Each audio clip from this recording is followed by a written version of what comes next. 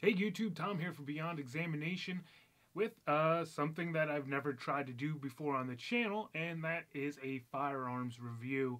Not really a review like you would see most times. I'm not taking the camera equipment to the range, although I have taken the firearm to the range.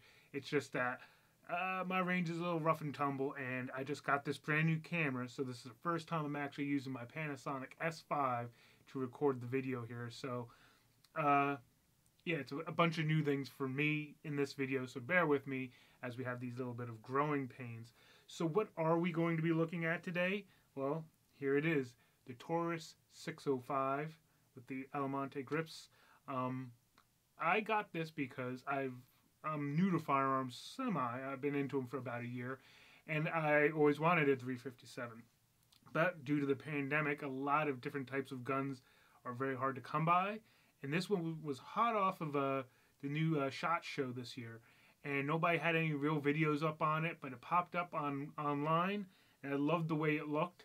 I mean, it's a beautiful gun with a beautiful Cerakote finish. We will get in a top head, overhead view of this gun in 4K in just a second here. But so I think a big thing about revolvers is people are told to get revolvers because they're easier to handle and there's less moving parts. So it's kind of like what you would refer a novice to, but not always the case. There's plenty of semi-autos. You give most people a Glock, and I think they'd be fine even if it's their first gun. But there's the perceived notion that revolvers are a little easier to maintain, and the good thing about a 357 is you can also load 38 special into them, so you have a cheaper alternative for going to the range, or if someone isn't strong enough to fire a 357 round, you can have them load this up with 38 special as well. One thing you might say is a short barrel like that is this concealed carry. You could conceal carry this. This is a very tight form factor, but I don't know. There is probably better concealed carry options, as this isn't even a 6-shot. This is a 5-shot. But without further ado, let's go ahead and get to the top-down view so we can look at this a little bit closer, and I'll give you some of my opinions on this firearm. Alright guys, here we are at the table, and we're going to take a look at the Taurus 605 a little closer here. First thing you'll notice right off the bat is these awesome Almonte grips. And they're as comfortable as they look. There's enough texture here to grip onto. This just molds to my hand perfectly. And one of the things I worried about getting a 357 this size is the kick, the recoil. And luckily, this handles it well. I mean, you're not going to do very many follow-up shots that are accurate if you're really trying to go quick. But for the force, you'll feel it right here, of course. But I mean, even my friends have said this handles very well for a gun this size and that caliber, and I've only shot it in 357. Haven't gotten any 38 special yet, but this grip just conforms to the hand.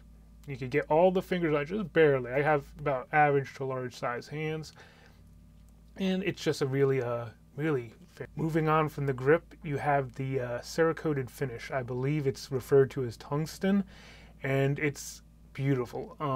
It's probably my favorite finish on any of my guns so far, and it's held up. It's only been to the range once or twice, I think now, but it is holding up beautifully. The whole look of this gun, I gotta say, I'm kind of a snob. I like to go by looks when I'm buying guns a lot of the time, and this looks great. In person, it even looks better, and it is just a magnificent looking revolver, and it has that nice front sight there. Now that really stands out on the range. But to be on target, you actually have to put that nice fiber optic below the back notch. It has this notch in the back here. So you may use it to help get on target quickly, but then you have to drop it to such a point that you barely, if you see it at all. I've actually been pretty accurate with this gun, even though I think it has a 4-inch barrel. It's 4 or 3, I forget. But I've been fairly accurate with it, especially with the kick.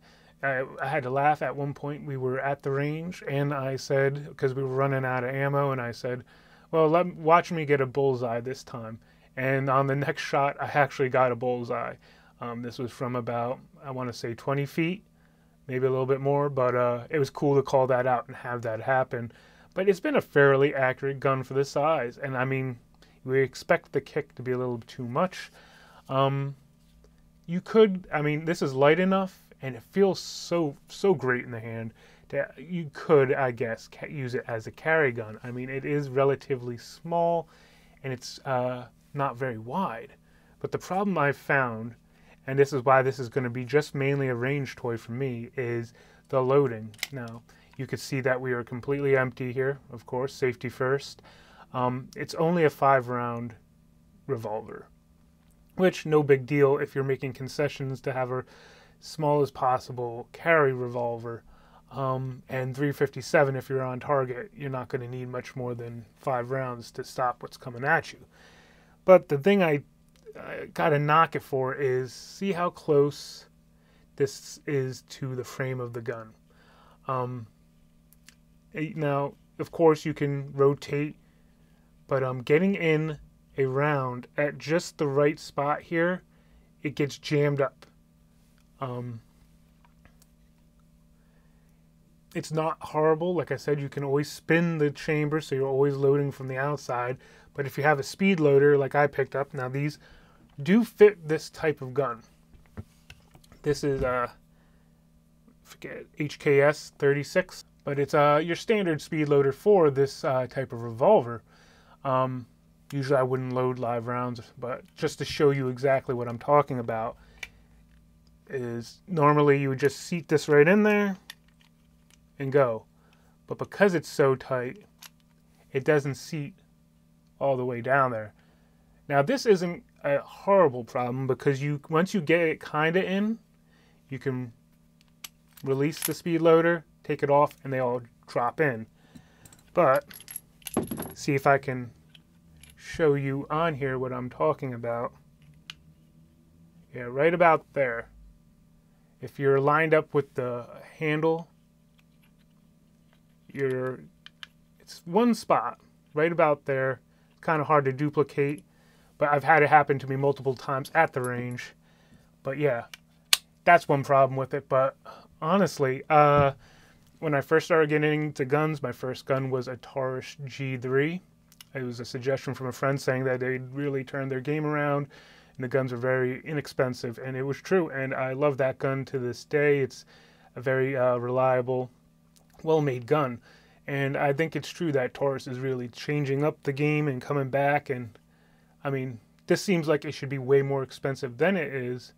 Off the top of my head, I don't remember what I paid for this, but by getting it from Kai Gun Co., it's an online website, even before it was released or right at release date, it was $100 off of what the street price is.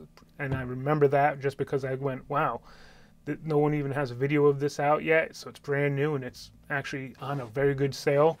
I mean, you can't get better gun for the money, in my opinion. Like I say, it shoots great. Single action is horrible. I mean,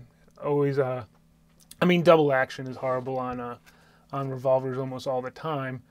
But single action is great. Yeah, it just fits really great in the hand. It's just a beautiful gun. I mean, sometimes I buy with my eyes, like I said, but I'm glad that this time it worked out that it's also a good shooter as well. But yeah, great gun. I can't say enough about it. If you like this video, guys, please like, subscribe, share, comment. It all helps out the channel as I'm trying to retool the channel. You could also follow me on Twitter, Instagram, Flickr, all of them at EdgeLimited13. Again, thanks for watching.